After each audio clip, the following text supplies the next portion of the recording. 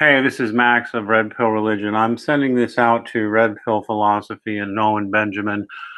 Both of them are super busy and way bigger celebrities than me, so they may not see this. But I'll start by saying, look, man, I'm older than both of you, actually, in my early 50s, and going through a similar transition right now in my thinking and having similar conflicts with people because I dare to even begin questioning things like, did we actually go to the moon or not?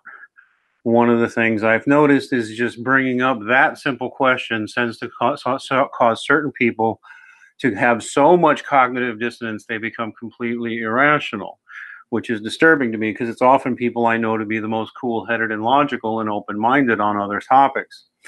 And when you look at the flat earth stuff, by the way, I'll add, their stuff is very compelling in a number of areas, but I can give you reasons why you can still pause and not embrace it. And I can point out things that you can look out for and alternative ways of thinking. Let me just background this by saying I am a smart guy. I am high IQ. I vividly remember my uncle when I was about 3 years old. My Uncle Eddie, who I love more than life and death. I mean, I miss him so much. Pray for him. He died some time ago, but him taking me out and putting me on his shoulders and pointing at the moon and saying, there are men there right now, you know, and it was just an amazing moment for me. And I always wanted to be an astronaut and went and did the NASA tours and was just an avid science fiction reader and hard science reader, and was a computer nerd back in the 80s and have been a nerd ever since, right? Who's into all that stuff.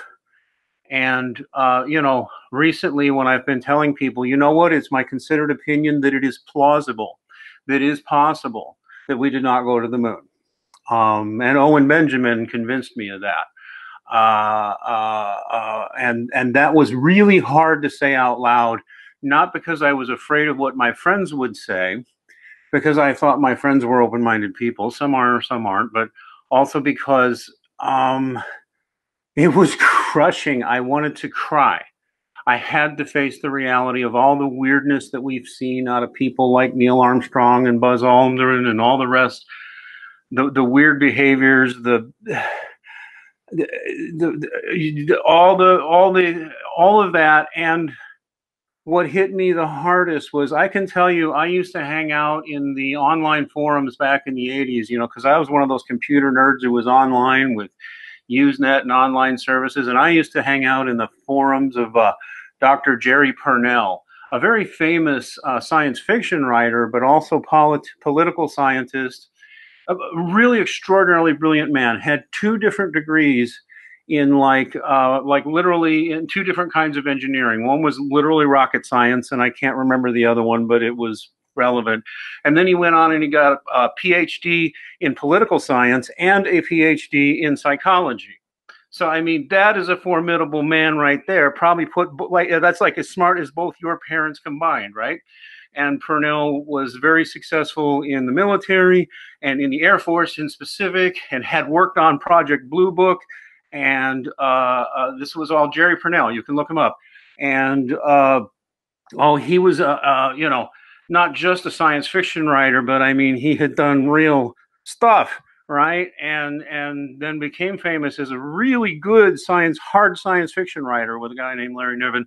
I hung out in his forums, and he was hanging out with other real scientists and engineers and stuff. And, one of the things, he was involved in a serious project to try to put a moon base up. This in the 80s, okay? A moon base up, because he and a number of his other fellows, who were really smart, by the way, not just some clowns on the internet like they may say, these guys. These are some serious people. They calculated that for the cost of one shuttle, I'm sorry, I believe it was half the cost of one shuttle launch at that time, they could have a permanent base on the moon of 3 men, probably self-sustaining, if they could just get the funding from it, either from the government or venture capital. with quite a few smart people saying, yeah, we think we could find ways up there. Not only to, all we got to do is hit water to make oxygen, blah, blah, blah. We're sure we're going to find useful minerals and radiation and, uranium there, plutonium we can make stuff with. And we could grow it over time, on this kind of budget. We could probably even make a profit. And other things you were talking about, like eventually build a space tourism industry alone would probably justify all this, because once you've got it down, it gets cheaper and cheaper. These were real people with degrees in economics and business and stuff like that. And they were allied with, or friends with other groups, like something called the L5 Society, which look up something called Lagrange points and how you could put bases up there. And, those were also smart people who had, the know-how to do it and were making the obvious point that this wouldn't be that hard, and it shouldn't be that expensive. Why aren't we doing it? And what kept happening is literally bureaucratic interference and static, if not from NASA, then other sources. Even by that time in the late 80s, early 90s, there were people who were real serious aerospace people who were like, NASA is malevolent, if they're not just a boondoggle that's in the way. And I watched, and I used to try and defend NASA, but by the late 90s, like I like to say, like by 1999, I was like, I give up. NASA is completely incompetent. By 2009, though, like you, I kept hearing all the lies, like you, Owen. I mean, I don't think Red Pill Philosophy is old enough, but you, Owen, kind of remember by the late night, we were promised over and over and over by successive administrations we were going to go to the moon. And it did, by 2009, I was like, I think they're just lying. I'm not even sure NASA's incompetent. I'm wondering if NASA's malevolent. Now it's 2019. I'm pretty sure NASA is malevolent. I have seen enough. Yes, of course, we may grant that some of the footage that the NASA moon hoaxers have put up, and the space station hoaxer people is all fake. That that the hoaxers are the evil ones, right? And they're fooling us, right? They're fooling me. They're fooling you, Red Pill Philosophy. They're fooling you, Owen Benjamin. They're fooling you with bullshit and glitches and other things that are easily explained away. And it is all actually as it occurred. We have to accept that possibility, right? Maybe we're being fooled by these hoaxer people somehow. And we're just right now, we've seen so much in this world that we've been lied about. We're open to anything, but maybe we're too open. So we don't have to even embrace any one theory. But let's back up a little bit and let me give you some other theories to embrace. We already know current cosmology is broken, right? It's not that the Big Bang Theory necessarily didn't happen, but there's real stuff all over the place questioning it now. There is reason to think that possibly the speed of light does fluctuate, in which case, relativity is probably busted and Big Bang's probably busted. But even if that's not true, there's other problems. They keep having to, quote unquote, discover more dark matter to make their equations work. I've noticed all this time. Something's broken in current cosmology. That doesn't make flat earthers correct either, however. On the moon landing, though, let's go back to just the moon landing thing. There are other alternative hypotheses that would explain NASA's behavior and Neil Armstrong and Buzz Aldrin's behavior that do not involve a flat Earth. Okay, now, these are also kooky-sounding hypotheses, but hey, if we're open-minded philosophical men and we know the powers that be are lying to us about everything, we can be open to anything. Hey, we might live in a digital universe that is very much like a computer simulation. That's current quantum physics. That's not shady speculation quantum physics. That's current quantum physics. I can introduce you to physicists who will explain it to you. PhD level smart guys that I know. That's a distinct possibility, in which case all other current cosmology is completely questionable. There's this thing called the electric universe theory. Do I endorse it? No. Do I have to? No. Does that make it wrong? No. How would I know? Literally, how would I know if electric universe is true or not? For that matter, how would I know if digital universe is true or not? I don't have the math and physics training sufficient to verify for myself. I have to trust the smart people and the peer-reviewed research from sources I find credible. I don't know if digital universe is true. It might be. There's a real good chance. A lot of really smart people think it is. That's another one. Let's go to the moon landing.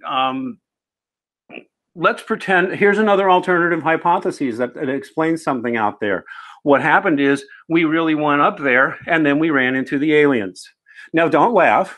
I do not advocate the idea that there are aliens that stopped us, but there's a large group of people who do think this. And you know what? They're not low IQ morons, and they aren't all religious freak nuts. I mean, you get an element of that everywhere, right? But there's, you know, you can look up David Icke, I think that's his name, or this other guy, David Wilcock, and others. They've got some really out there theories, but they don't sound too out there because, like, there's this Canadian defense minister you can look up called Paul Hellyer, who will tell you that the whole Area 51 thing is true. And that, and you know, this guy is a former Canadian defense minister, and they got former generals and stuff who say he's telling the truth, who say stuff like, yeah, Area 51 is real, and basically what's going on is down in Africa, down since Roswell. This is just the story, right? I'm not advocating this. I'm pointing it out to you as a thing to consider, as a philosophical man. That what happened is they went down to Roswell, you know, and the aliens were there, and we set up permanent relations with the United Nations, and you know, they meet with the aliens down there in Antarctica, which, by the way, nobody can get down to. So this is another set of theories that is, you know, completely accepts your round Earth, your globe Earth, or all the stuff on science, but it would basically mean that somehow we're being prevented from going above low Earth orbit by powers that don't want us to, big alien powers. You want to laugh? Don't laugh at them if you don't want them laughing at you, is what I would say, because who the hell knows who's telling the truth anymore? I don't, except God. But anyway, there's one line of thinking that there's a barrier there because aliens are keeping us in, and that's why we haven't gone. Or we might actually have moon bases and Mars bases already and have had them for decades, and NASA's been hiding them because it has to do with the aliens that we're interacting with that have their plans for our planet. All of these speculations are worth at least talking about and thinking about in these increasingly scary times. We all have a right to make our own decision as to what makes sense. The agnostic on. I have to admit, the flat Earth material is more compelling than I ever thought it could be. On the other hand, there are questions the flat earthers have not been able to answer to my satisfaction. There are still a lot of assertions that I can't verify for myself. I have people insisting that they can explain away the, you know, telescopic lens effect, and I'm like, frankly, too busy to go verify for myself right now. I don't have to take a position on flat Earth to say, all right, I can say that intelligent people have come to this conclusion who are not crazy and have no sinister agenda. Just like I can say there are people who believe the electric universe. There are people who believe we're in a simulated, something like a simulated universe, not literally, but something like it, digital universe theory, contemporary physics, which means all of it's being projected for us. And anything we think is real is really not there. And literally the stars might just be projected there, like we're in Hyrule from Zelda, or we're in Minecraft. And it's only been made to look like we're in a bigger universe. Is that possible? How would you say it's not? I didn't say it is so. I just said, how do you say it's not? You don't know.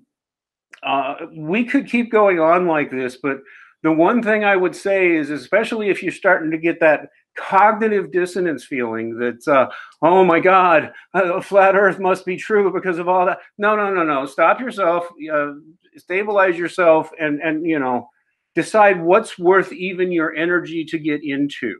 Like, my energy for flat Earth is limited, so I will never turn into a, like, here's your daily flat Earth report from Red Pill Religion. No, that won't be happening. But if somebody comes by to me and says, I think the Earth is flat, I might just say, well, I can understand why someone might think it these days, because who the hell knows what's true anymore? Except, of course, Christ Jesus, by the way. I don't normally get that overtly religious, but it's true. Just so you know. Yeah, that's all. I wanted to put that out there because I can especially see that fear. I know Chris from Red Pill Philosophy is enjoying, just tweaking people off, but I can tell Owen Benjamin is like, fuck, how far do I have to go? And even you, Chris, I mean, there may be other hypotheses, and you don't have to be wedded to nothing. Nobody does. But I think we're in a world where, we really should be able to explore things. And then I'll add one final thought. I've had some people come after me recently, and even volunteers quit on me on Red Pill Religion. One of the reasons they quit was justified because basically I went off on a stupid rant and attacked somebody unprovoked. I mean, that person's a horrible person, so and I believe what I said was I had no reason to come at them out of the blue like that. So I embarrassed. So that was justified to get mad at me over. But then a whole bunch of them started publicly denouncing me as crazy because I said, I think it is possible, it is plausible that maybe they faked the moon landing. I do think that. But I also think it's possible they didn't, and there's weird but plausible alternate explanations for some of the weird stuff we've seen. It's also possible, you know what, we went up there, and what freaked everybody out was the aliens who said, hi, now listen, we don't want you to tell your people about this, but here's what's really going on. Don't say I believe that. Just smart people do. Some do. I've met them. I've listened to some of their stuff. Maybe they're wrong. Maybe they're crazy, but who's to say? Not me. We have to lose the urge to tell people they're crazy in these incredibly crazy times if they're willing to think for themselves and ask weird questions and maybe come to different conclusions than you, whatever they are. That's what people got to know. I do not fear the flat earthers. I probably will not become one just because I refuse to be wedded to any particular cosmology anymore. And I ain't got time to test any of it myself. But I'm not going to make fun of them. I'm not going to make fun of moonlander hoaxers. I'm not going to make fun of UFO believers. I'm not going to make fun of Bigfoot believers. I'm not going to make fun of demonic possession believers. I'm not going to make fun of fucking anybody but atheists and so-called skeptic rationalists because they're the dumbest motherfuckers on the planet. Now, I'm also going to just let it be known among my friends and among anybody who's on Red Pill Religion, if you can't handle the fact that I'm just going to be this open-minded about questions like this and go ahead and just say what I think, then, whatever. This is the direction I'm going. I'm not becoming a flat earther. I'm not becoming a UFO guy. I'm not becoming an electric universe proponent. I refuse to become an advocate for idealism and the idea that we're living in a digital universe. I refuse to be pinned on anything except Christ Jesus and his dear Mother Mary, and the fact that we're not going to get out of this mess until people get back to respect for God and religion. Oh, and by the way, Owen Benjamin, one day I would love to challenge Vox Day and you guys on the Catholic bashing, because there's more constructive ways to talk about Catholicism sometimes in the Catholic Church, because a lot of us aren't going to stop being Catholic for you, because we have our reasons. All right, well, God bless you guys, and I just hope you found this helpful, and I hope you actually get to see it. Especially you, Owen, because I can see that deer in the headlights. Do I have to become a flat earther? No, you can become that's a possibility. I've heard people who aren't stupid think it's true. I don't know what I think. I don't have to. There you go. Same way. Digital universe, you don't have to. Smart people believe it. Electric universe, some people believe it. Big Bang, some people believe it. There you go. All right, God bless you guys, and you've been a real inspiration, actually, both of you, and fun to watch. God bless.